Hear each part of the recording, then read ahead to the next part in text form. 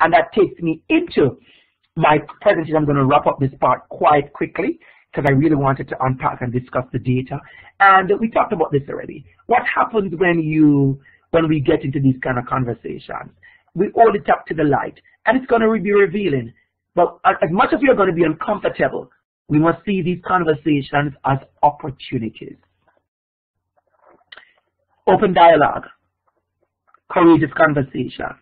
And if you notice what I put in red is personal reflection. That for me is a major one. Like I said to you at the beginning, personal reflection.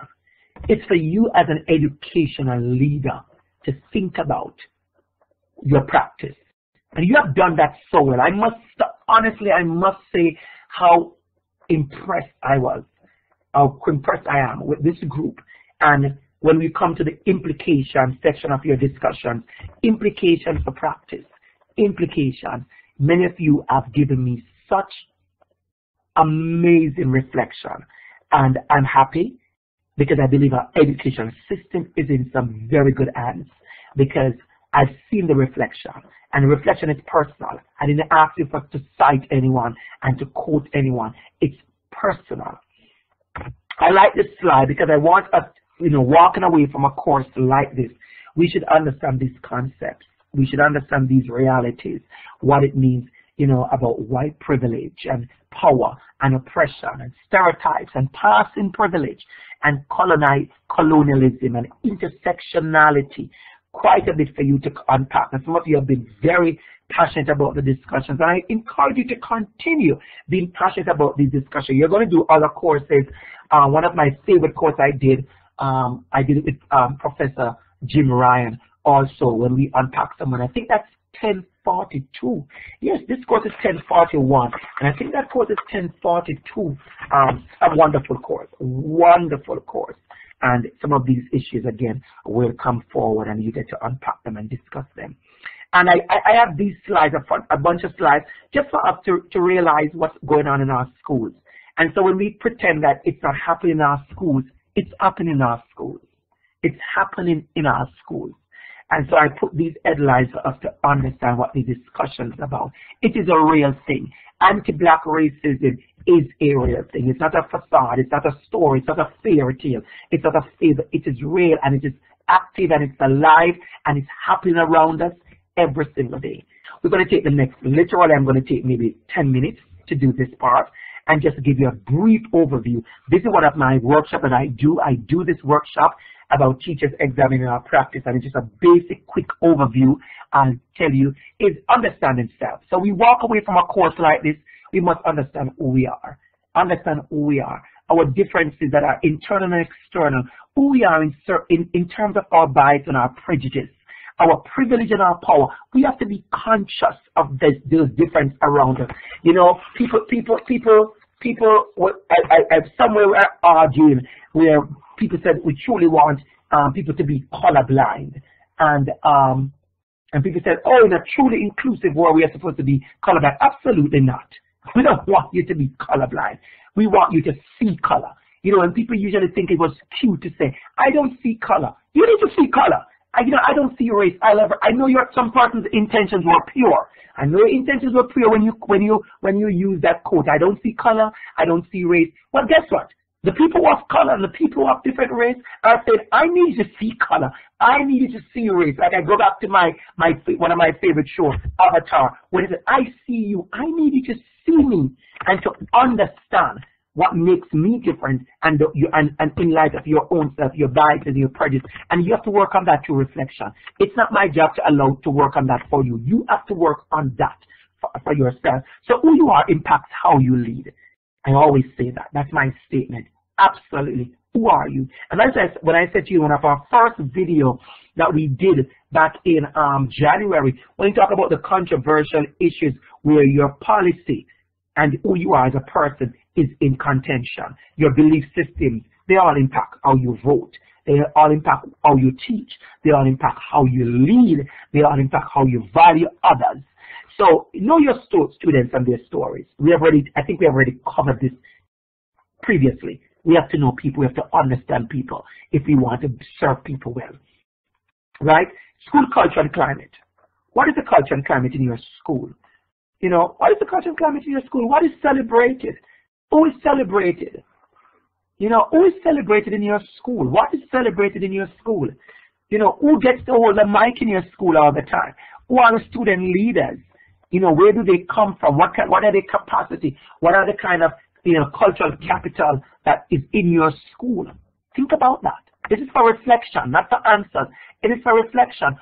I love to use this board. Who gets a display board? And it may sound very simple to you, but if you check it, take a minute to look in your school and see who is represented in your school and who gets the board. I have been to school where only certain people get the board. I have been to school, let me just say this point blank, I have been to schools where there are few black students in the school, just a handful, but nothing is mentioned about Black History Month.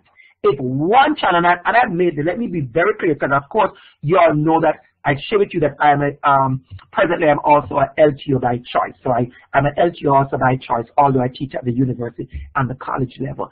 And I've made myself a promise that at any school I am at, because I've been at schools where I'm the only black teacher and staff, predominantly white school, and it will never happen again where I go to a school and there's Black History Month, the shortest month in the year, 28 days, and I don't get a board. I don't do a board. Even for that one child, it's going to be my task to create that board, even for that one child. And so who gets a board display? And you may say a board display may be a simple analogy, but it's a very important analogy. Who gets to be included? Who gets to know they matter around the campus, around the school?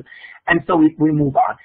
Culturally responsive and relevant pedagogy. We talk about this absolutely a million times. But what I really want to leave is one of the three central tenets of culturally responsive and relevant pedagogy. And it is holding high expectations for all students. And that is where we are failing. That is where we are concerned. That is where I'm worried, because we are just not. And I've seen it in our discussions, I've seen it in many workshops, I've seen it all over, where you say to a student, well, you just come from away, so you don't have much capacity, and, you know, she's immigrant, so, you know, she don't know, she's so unexposed, and so you teach and you treat in different ways, and you don't have the same expectations of all students. That is why, you know, there's a ton of research out there. I was looking at some research about the proportion of students in gifted programs. And because it's supported, I mean, yes, you test students are gifted, but, you know, I know, because I work in school boards, that there are also qualitative implications of people who are selected as gifted. You may do a gifted test, but I've had to sit down and interview and talk about and answer questionnaire about my interpretation of certain students and preparedness and readiness for gifted programs. So I hope you don't think that gifted means it was all tested and a number came out the computer and that's why the child got into the program. Absolutely not true. We all know that there are absolute qualitative measurement when it comes to selection of gifted students. So think about that in your school. Think about the kind of conversation. Think about who is in the room and what they are saying about certain students when their name come up. Think about it, right? And of course, one of my favorite pictures, I love this picture, I've used it a million times because for me, it's a very good representation of the value of representation. And what I liked was that, you know, I looked at the ballerina. I look at the neighborhood she came in to show the little kids, to do little girls that they can. But I noticed what I loved was that she didn't, and I've seen this, she didn't come in there with just, you know, yeah, let me go, I'm going to this neighborhood, let me just, you know, go and let me just talk, let me put on my jeans and my t-shirt and go. She came full on. She came full on.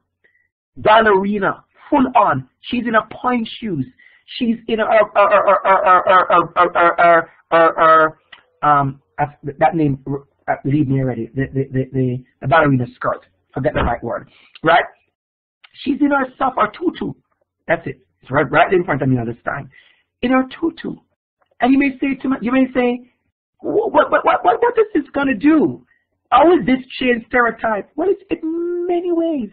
And if you don't see this and don't understand it, then it is concerning that you don't, to know that they can. I've been to the ballet. I've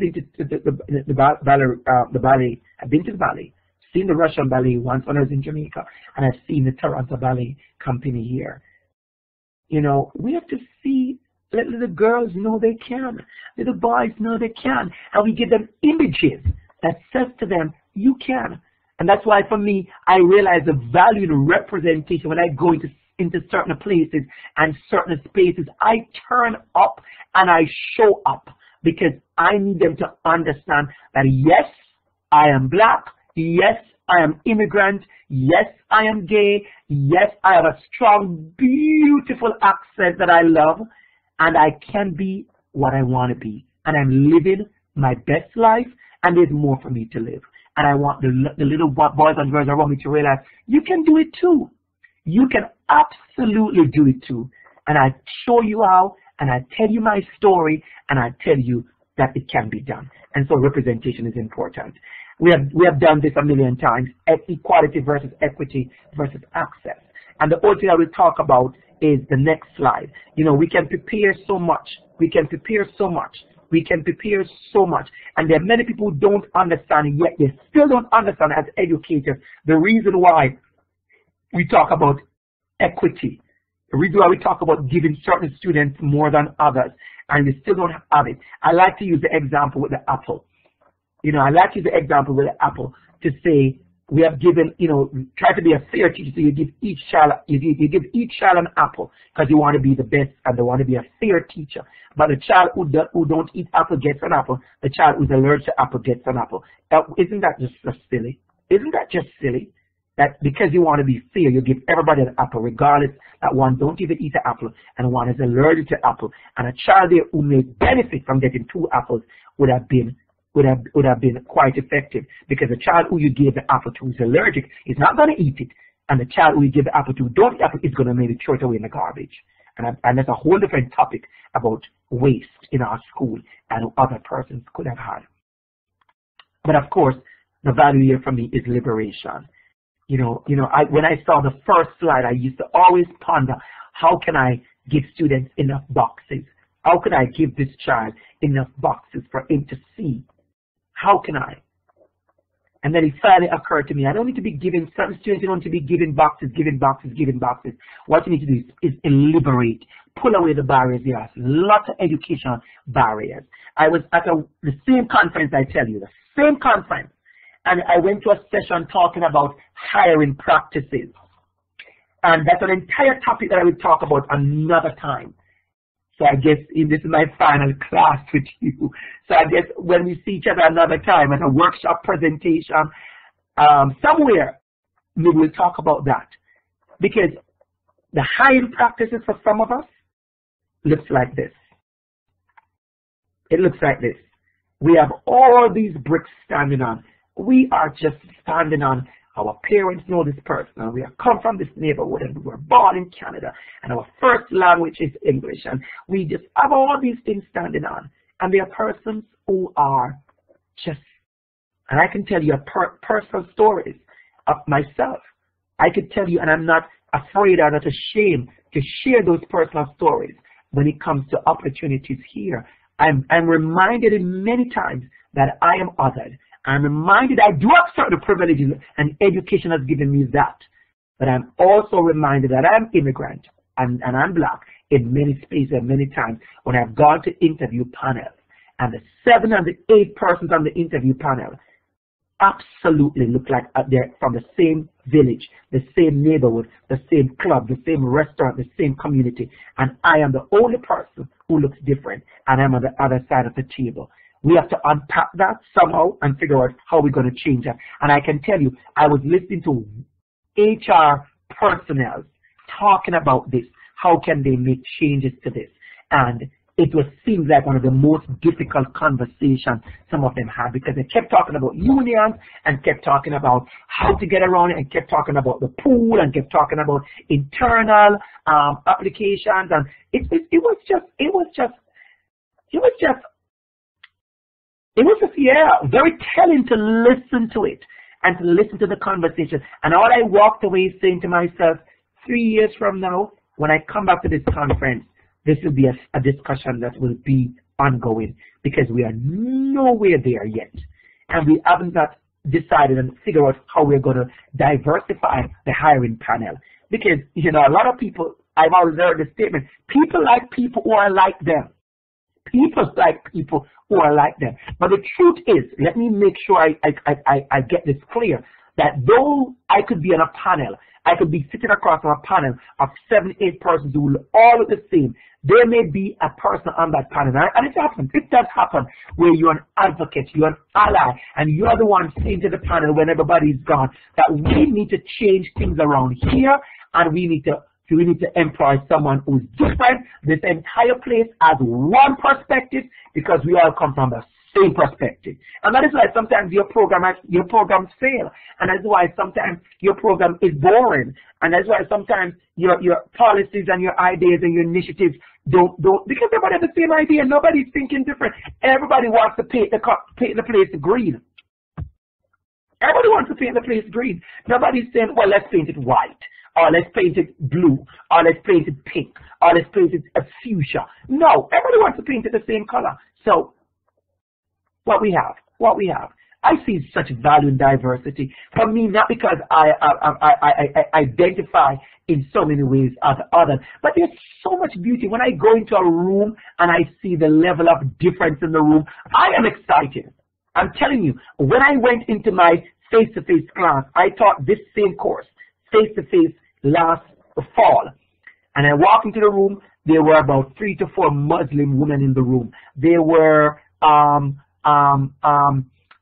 Muslim women in the room. There were black students in the room. There were immigrants in the room. Immigrants who came here 5, 10 years ago. Immigrants who came here a month ago. There was accents in the room so heavy that I had to listen intently, and it was an amazing class. That's how I see it. I see it as an amazing class. When the students from China were sharing about sex education in China, and the students from the Caribbean, their students from Trinidad was sharing about her experience, and one from Canada was sharing from, amazing classroom. Amazing classroom. Loved it. Want to put it on repeat. And that's where you get energy from. Even in this class, that's where you get energy when I read the different perspectives. And Jabin is saying, thank you, Dr. Campbell, for not only providing descriptive feedback, but also back it up with your lived experience. Thank you for that, Jabin. It's important for you to do that. And let me just say this to you, Jabin, just realize my slide has my quotation marks here needs fixing. And that's fine. I'll fix them. I'll fix them for sure. Thank you for saying that, Jabin, because I'm telling you, when I started doing this work years ago, I'm going to tell you, I have tried to engage in certain conversation without sharing who I am. And I realize more and more it's hard to do that, and it's really hard to be authentic doing that. Someone asked me the other day, they said, I want to write a book about my Jamaican sexual experiences growing well, not sexual, but growing up in Jamaica as a child who identified as gay and whatever, and he wants to speak to Jamaican parents. And he's on the DL. The DL means the down low. He's hiding. He's in the closet, right? And I had to say to him, the kind of work that you want to do, I look at him and I said, the kind of work you wish to do and the kind of book that I hear you want to write, it's almost impossible to write that kind of book as a person who is hiding their sexuality. And I can tell you, I have had to open up about myself in so many ways because I realized that's what it's authentic. And I've lived experiences. And so when I talk about my job search, I will tell you that story another day. I can smile and I can laugh now, but those were days that I didn't smile and didn't laugh. I walked out of places disappointed because I'm like, don't tell me this is I'm going to another interview in Toronto, and there are 8 people interviewing me, and the 8 people are the same 8 people. They look the same. It's like, wow. Couldn't you have infused something there? So, you know what I'm saying? So you think about these things. And then, of course, you even know you're not going to get the job. You walk out thinking, I'm not going to get that job. And this is a person like myself who I'm very full of, I have a very strong sense of self-esteem, affirmation. I speak over to myself. I speak life to myself. right? Because it happens. It absolutely happens. And just to share this with you, Jabeen, I don't know how you self-identify because I've never seen a picture. I don't know how you identify, but I can tell you, in one of my courses, I've had 5 Muslim women in the class, and I turned and I said, I'm waiting to walk into a school in Toronto with so many Muslim persons in teacher training programs, and you are in this class. I'm waiting to walk into a school and see 5, 6, 7 teachers up and down the school corridor in their hijab teaching and living and just being. I'm waiting. And you know what? Let me take this and say it may happen. It may be happening, but I don't know it. Never been there. I've asked the teachers. Nobody could have shared with me in a school like that. But I'm going to surprise you. There are schools in Toronto where you have a heavy population of Muslim students. But wouldn't it be lovely to walk into the school and see? Can you imagine walking to the school and see, about teachers here, teachers there, the librarian, maybe the vice principal, the principal, in a hijab walking up and down the school campus? Wouldn't that be something else? It's there. We need representation. Representation is key. So let's move on quickly. We're going to wrap up in about, we have like 4 minutes to wrap up actually. One size does not fit all. This one we have done it enough. We have said it enough. And what I love about this one is the fact that we come back to equity and equality. And for those who don't understand, this may drive it home to you more if you are going to allow, this is it. You want everybody to climb a tree. But before we even start the test, before we even start the exam, we already know that the penguin not going to climb, the fish in the bowl ain't going to climb. And I doubt, what is that? Is that a dolphin or maybe it's a dolphin? Not going to reach. They're not going to climb. Thank you for sharing. They're not going to climb. So that's what I'm talking about. If this is one of the things we talk about, UDL, Universal Design for Learning. You do some research on that. And as educators, we have to realize that there are different ways of representation, different way of testing. That is why I'm very passionate about allowing students various ways to express themselves in assignments.